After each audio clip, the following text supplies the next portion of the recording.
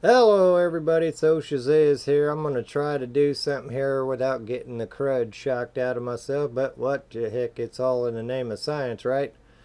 Alright, so keep an eye on this right here.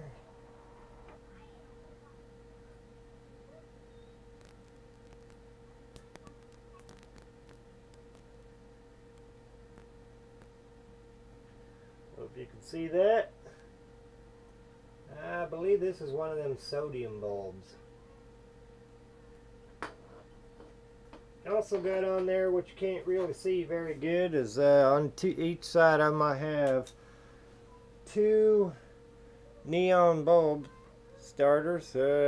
Well, two neon bulbs and a fluorescent bulb starter, and a capacitor on each side. No specific farad range, just 50 volt capacitor. One's a 150 volt capacitor.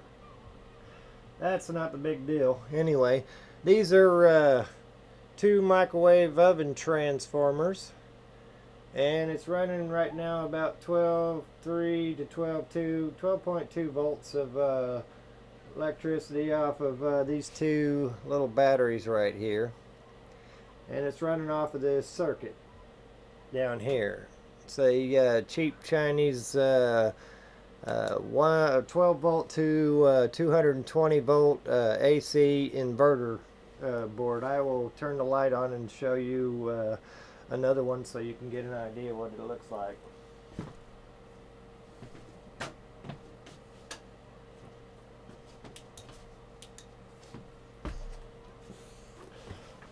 Anyway, I suggest if you tinker around with this particular idea, really careful, because I about laid myself out underestimating how powerful these little things are. But I got not one but two microwave oven transformers running off of this circuit right here. And if you look inside there, there's I believe they're either transistors or MOSFETs. I hadn't even took the time to pay attention. But anyway, they got a relay right here. So when you hook your 12 volts to this side right here, the relay kicks on and kicks the power on. And I'm using, let's see, yeah, B and the positive right there. The first two legs on this side right here. Let me put my fingers over the two. Right there, those two right there. One in the middle and the one on this side. And I'm running both of the microwave oven transformers parallel with each other. And they're stacked on top of each other with this little circuit. And the key is, I've been running this for quite some time. And these transistors or MOSFETs, whatever they are, I didn't, like I said, I didn't even look. Doesn't even really matter right at the moment. But they're not even getting hot at all. Alright. One slightly warm to the touch, but other than that, they're not getting hot. And so, when I touched on the body there, yeah, gonna make a liar out of me now, right? There we go. Alright. It's not actually the best way to try to light those things up. And if I can find it.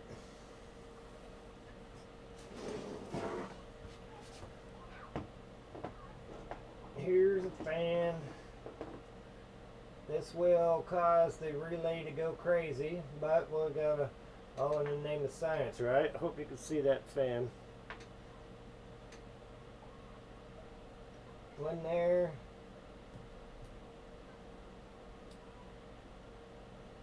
Anyway, the fan's going. I'm surprised the relay didn't go crazy on me. But that's running on the high voltage side of the AC. And once again, if I can find it,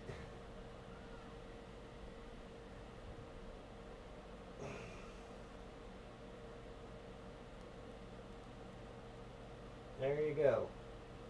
And the bulb lights up. Alright, so whatever frequency range this is running at right now, there's actually a little adjuster screw on there where you can actually adjust the frequency.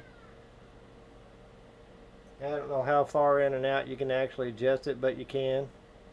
But nonetheless, at the frequency range that it's running, those aren't even getting hot. And so you're able to energize it into plasma. And if you feel the bulbs carefully without shocking the crud out of yourself, you can feel they're hot. They're hot. But yet the transistor's not hot. And now I burn out a whole lot of these resistors that are connected to these neon bulbs because it was pulling too much current. So I'm making this video because I think it's worthy to look into. If you want to get some of these cheap Chinese inverters, they're about $6 and something on eBay. Really reasonable for testing purposes. If you burn them out, you're not going to feel too bad about it. But nonetheless, they got some pretty good capabilities for what they are. And I've got some really good ideas that I'm wanting to share with everybody on how energy actually travels. And if you want to take it a step further to what these here are actually capable of, I'll get that doggone thing on a... These are actually laminated, so you got to find a spot. They're not laminated, coated with something. Don't burn it. Let me just go down here.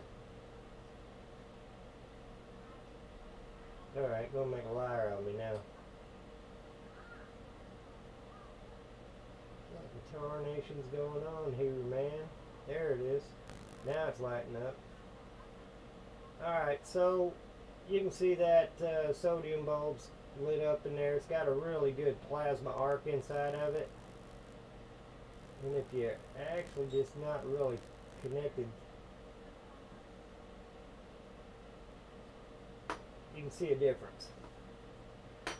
So between that and some spark gap ideas that I got, if you look back at the old mercury arc rectifier and you actually have a system built up to where you can extract either thermally the heat energy out of the inside of that with that plasma, or use it to rectify DC, which you can actually see these are DC capacitors down there, and they're actually being charged up because it's going from the high side of the secondary, the high voltage side of the secondary, and down just grounded right to the base of the transformer.